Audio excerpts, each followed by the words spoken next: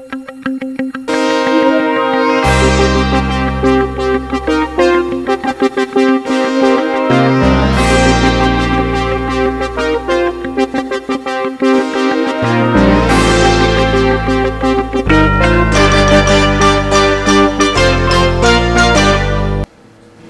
martial arts, I knew I wanted to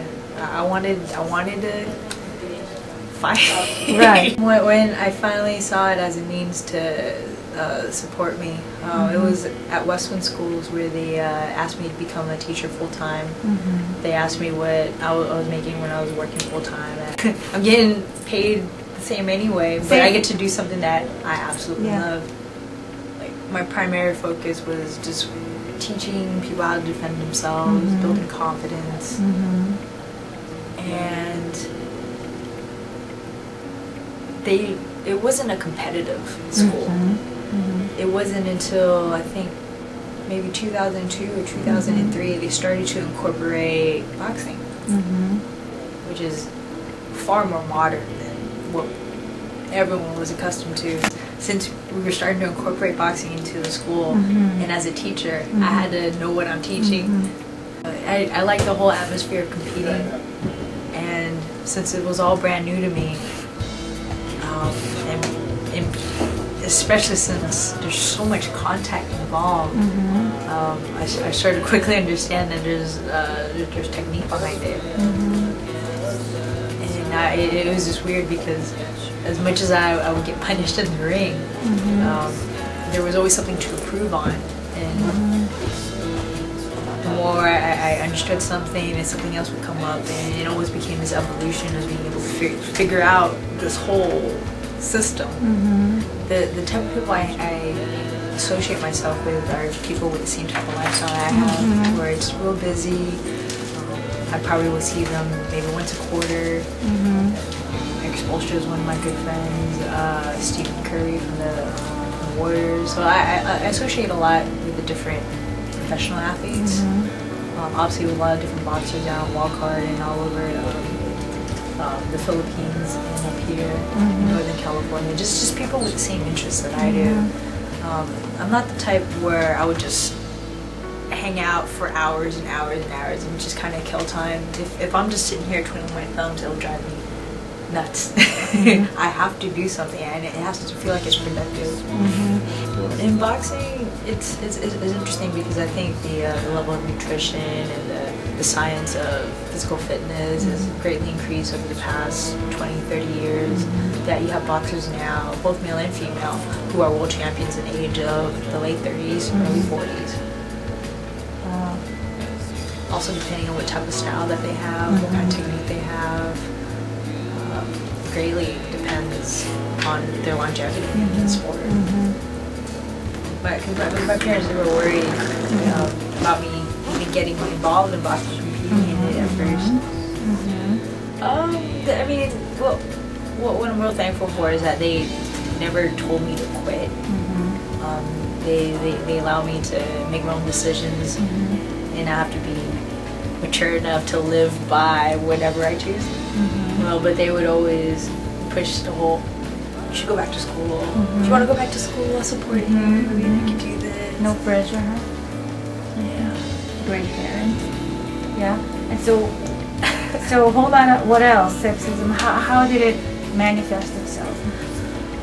Just not. It's always a battle to try to get the opportunity to excel in the sport. And I think this goes both ways for both male and female. In order for anyone to know who you are, you gotta tell them who you are.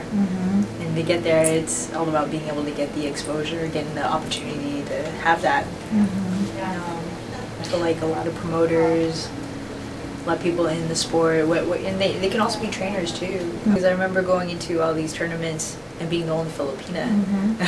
And that goes for both male and female. And so I know that there's layers upon layers, because they had a big problem with saying my name, and I figure this is the amateur program is all about being able to build confidence within the community. And if they take the time to say the name correctly for a guy, they should do it as well for a female. as much as we would tell them my last name, even though it starts with a J, they'd always mispronounce it. It sounds like an H, sounds like an H, and we came with the moniker. What is it? Julaton. I thought it was a means to unite the community, especially with the youth, to build confidence within the sport athletes, especially if they have goals in the professional fields of sports. And some organizations did, and a lot didn't, especially for women boxers. Back when I started around here in the Bay Area, there wasn't a lot of females in the gym training, nevertheless going to competitions. Versus now, it's very different. Usually in boxing, they have this whole idea of where you want to build a fighter up, have them get used to the amount of rounds that they fight in, and also with the level of opposition that they have. So it should go at, you know, if a boxer happens to be promoted by and invested by a certain backer, you want to be able to protect that investment, so to speak. And you take these baby steps to have this fighter built up to have an amazing big fight where everyone would want to watch. So I didn't have that luxury. So I almost was thrown into the wolves right away. Try to fight girls who are more experienced than I was. Sometimes bigger, because it would be hard for me to find an opponent. So by the time 2008 rolled around, I went up, which is, it was only had been 1 year had passed since I turned professional. I suffered my first loss. It was for a title fight. It was a split decision loss. I learned a lot. The girl was bigger than me, more experienced and so forth. But I went through that. Had a knee injury. Tried to get my black belt, blew out my knee, had surgery. Was debating whether or not I wanted to go back into boxing or not. Freddie Roach, he still gives a lot of credit to his trainer, which I don't hear a lot of trainers do nowadays. And his trainer was Eddie Futch. So he still shows that respect. But obviously in boxing, it's also a business. So with some people, they have different. Some people they hold a grudge. Some people they have dinner afterwards. And some people just go into their room. Some people celebrate. It depends on the individual. I usually just go out and eat with my team. I know that in order for me to do well in the sport, I can't really take like lots of long breaks. So I try to find a piece of that every day, actually, because it's almost like a marathon, this whole boxing trip. It's a marathon, because you have to be ready for any opportunity. It's not like a job where you clock in and clock out and everything's set and standard. You have to go with the flow of everything. If I've seen a lot of different fighters who has gotten opportunities that were good and sometimes not so good, and you could just, it all reflected on the management team, and you could just see the type of relationship that a lot of boxers would have with their management team, and it's business first before anything else. Like they sometimes when money talks, they would rather see a person get hurt and take the cash versus preserving someone's whole mental health, physical state. Which is what you get Which is from what them. I feel I get from, well, it's a composite of my entire team though. My entire team, my martial arts school, my family. Boxing is just like life. You always have a choice. And at the end of the day, you gotta live by that choice. So if someone were engaging into violence, again, with my martial arts background, I always tell and preach to my students that you can always prevent things from happening. And it's something that you can prevent, not just when as it's happening, but layers and layers, time before it even gets into that position. It's all about positioning. It's always being able to think ahead. So in boxing, it's the same thing. You got to think ahead right before you go into a fight. You got to prepare for it. For any circumstances, whether it's rape or domestic abuse, or even verbal abuse, whether it's in school or at work or at, in anywhere. It's something that you constantly have an active role. You have the power to choose what you want with that. For a lot of people who come to martial arts school, they want to defend against domestic violence and things like that, even verbal abuse. Of course. And you know, there are ways to prevent that. Just like in the ring, there's ways to move away or avoid getting punches in the face, getting punches in the body. It takes a lot of hard work. It does. A lot of willpower. It can be hard when you have your spouse and you end up experiencing domestic abuse with that person. You love that person, but at the same time, it can be very hurtful and very abusive. You still have that choice, and you gotta know how to separate emotion versus logic. Just like in boxing, if you get mad in the ring, you can tire yourself out, get yourself hurt. You won't follow the game plan, and you get punished for it. So at the end of the day, I feel like everything that we do, it's by choice.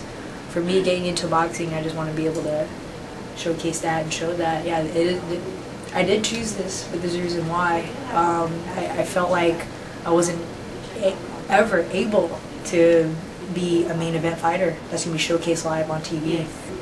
This fight's extremely important in the sense where I can either have my first American debut as a female fighter, and that's going to be backed by American promoters.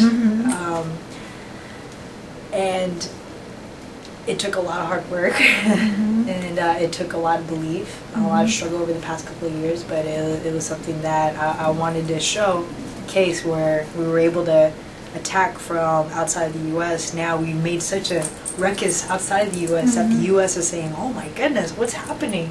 This is a whole different market we didn't even realize. And now that we're starting to shift minds, then all of a sudden we can possibly have this whole big opportunity for a lot of the female athletes. I know with my parents, my dad probably says it the best. He says, I'm probably too headstrong. And he feels like I'm the type of person that's going to do what I want anyways. And he says that could be my greatest strength and also my greatest weakness. So obviously he comes out and he advises me on certain things sometimes. And I think because they saw that, they let the natural process of having me grow up and make my own decisions, just kind of let me just do what I want to do because I'm going to be that way anyway, versus sitting there and having arguments with them all the time. You know, so we got along all pretty well.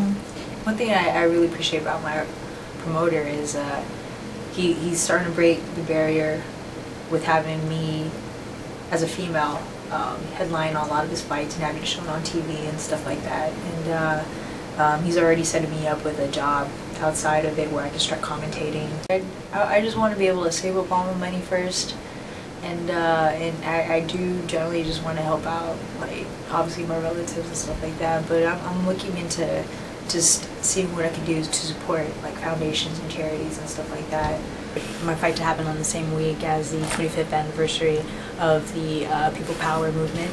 I feel like as a Filipino American, I feel like I'm very fortunate to be surrounded by a lot of other Filipinos who always constantly think about their past and is always aware of everything else that happens out there. And so what I've noticed so far is that everything that we tend to do, it tends to outreach and somehow touches and connects with someone else to bring everything else into a positive light. And with this fight coming up, I want to go out there and make sure that I represent well and I show a really good fight for everyone out there, especially for the Filipino community who's backed me since the beginning. I definitely feel like I wouldn't be here right now if it wasn't for that. It's endearing for me because as a female in a male-dominated sport, there was a lot of opportunities that I didn't have. I wanted to go to the Olympics back in 2008 and didn't have that female division for boxers back then versus now they do. But even then, the Filipino community has done wonders and always just been there to support me and back me with this. So, I feel like everything is all happening and is mending beautifully. Fight is coming up in a couple of weeks. It's on February 25th at the Point Richmond at the Craneway Pavilion. You get your tickets at thehurricanereturns.com. It's a big fight because it's my first world title defense. I ended up winning my first world title out here in the Bay Area, so it's nice to not only win a title but also being able to defend it in front of everyone out here. So I'm very excited for that. It's going to be a hard fight. It's going to be a tough fight. My opponent, her name is Francesca, the chosen one, I'll count her. She's naturally bigger, supposed to be stronger than me. She fights at 130, 126. I fight at 122, and on February 25th she wants to go out there and take my belt, and I'm going to be over there and I'm going to stop her from doing it. So hope to see everyone out there. And I've been training really hard and I'm really excited.